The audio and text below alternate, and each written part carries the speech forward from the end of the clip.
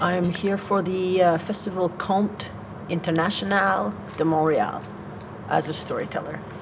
I am one of the few English storytellers in a predominantly French storytelling festival. I grew up in the Yukon, in a small town in a big family. There was no even a thought or a concept of anything approaching queer culture. There was one postal carrier that I had heard rumors about. And at one point I had a job across the street from where she used to deliver the mail. I would go sit outside so I could watch her deliver her mail in a lesbian fashion.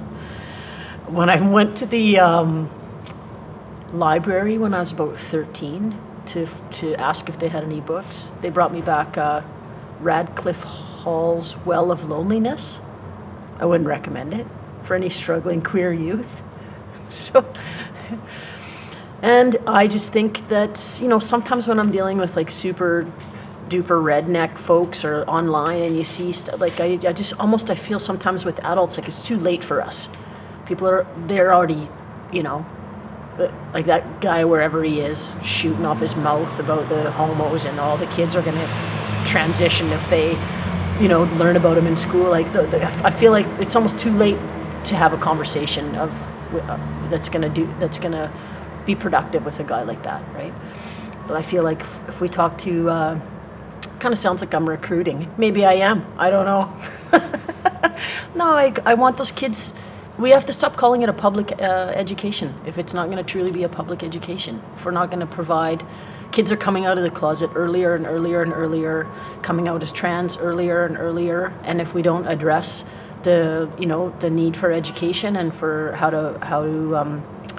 to meet those kids' needs for a safe space to go to school, then we can't continue to call it a public education, I guess, is the long version. For me, I start with lists. That's how I start writing. I just start with lists. I just, when I'm working on a project, I just make a list of everything that I possibly think might fit into that project. And then I make a hard copy list of it. And then when I go to sit down to work, I look at that list, and whatever calls to me the most is the one that I'll work on that day. And then, of course, as you work on a project, it makes you think of a bunch of other things that you think fit in there. And so I just continue sort of updating. That's how I sort of work. And what am I most proud of? I don't know. It's like a little Sophie's Choice question in a way, really. But if I had to, I would say Tomboy Survival Guide, my latest book. I feel like it was the one that I thought about the longest, that I put the most work into, that I was the most exacting. I feel like by book 11, I was kind of no, I know what I want. I know what I want this to look like. I know how I want it to be, and I'm not going to be, not that that my publisher's a bully or anything like that, but I think you get to a certain point of, in your artistic career where you just are very, very clear about what your vision looks like, and you've figured out, hopefully, sort of a gentle way of not compromising what you think the heart of that project is. And I feel like that with Tomboy. I would say I'm most proud of that as a book, and then I'm actually most proud of that as the live show that comes with that as well.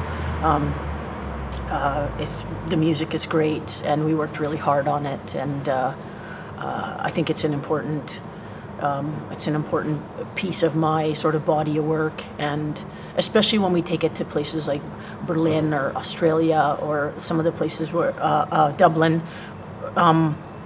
where there hasn't been a lot of sort of non-binary trans stuff put out there yet in that way. Maybe I'm speaking to Australia and in particular right now, what's going on there. I feel like it's important, and that the kind of love that we get back shows me how vital that representation is for the people who come out to see that show. Yeah. I'm working on a new project. It's called Entretien. It's based on this radio show that I was obsessed with when I was a kid called Entretien.